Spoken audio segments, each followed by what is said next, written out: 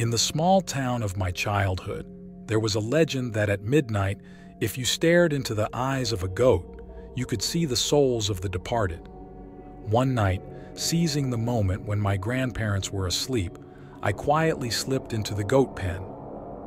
Our family's pen housed 7 or 8 goats, and it was my responsibility to tend to and feed them daily. As I entered the pen, the goats gathered around me. I chose a doe with large, bright eyes, but she seemed reluctant to meet my gaze, always trying to turn her head away. I grasped her neck to keep her still and stared intently into her eyes. Suddenly, I saw a figure reflected in the doe's eyes, a person with a bowed head and indistinct features, but whose silhouette reminded me of my Uncle Ed. Just as I was trying to get a clearer view of the figure, my grandfather's voice startled me from behind, demanding to know why I was in the goat pen instead of sleeping. His shout not only frightened me, but also scattered the goats. Reluctantly leaving the pen, I returned home. My grandmother questioned why I had gone to the pen, to which I replied that I wanted to see the goat's eyes. Both grandparents dismissed my actions as nonsense. However, when I confessed that I had seen Uncle Ed, my grandfather became visibly upset, even striking me and accusing me of cursing the family. Fortunately, my grandmother intervened in time.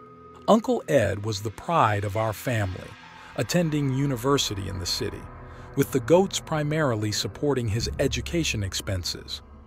The mere suggestion of misfortune befalling him enraged my grandfather.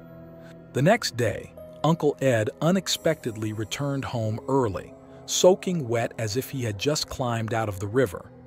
Our village had an old suspension bridge that was easy to slip from, but since most villagers could swim, it rarely posed a life-threatening danger. Uncle Ed explained that his job plans had fallen through and school was on break, leaving him no choice but to return home. Grandfather showed disappointment at Uncle Ed's return, seeing it as a failure to secure a proper job and opting to come back instead. This affected Uncle Ed's mood. That evening, Uncle Ed didn't join us for dinner. Despite my grandmother's attempts to call him out, he didn't respond. Later, deep into the night, I heard Uncle Ed talking to himself, claiming he was a male goat and conversing with goats. I saw his shadow under the moonlight transform into the shape of a standing goat. A chill ran down my spine as I widened my eyes in shock, my hand covering my mouth. I was grateful that my uncle was looking towards the east room of our house, his back to me, not seeing me. Just as I was about to crouch down, I noticed a male goat staring at me with a smug, sinister look, as if it had been watching me for a long time.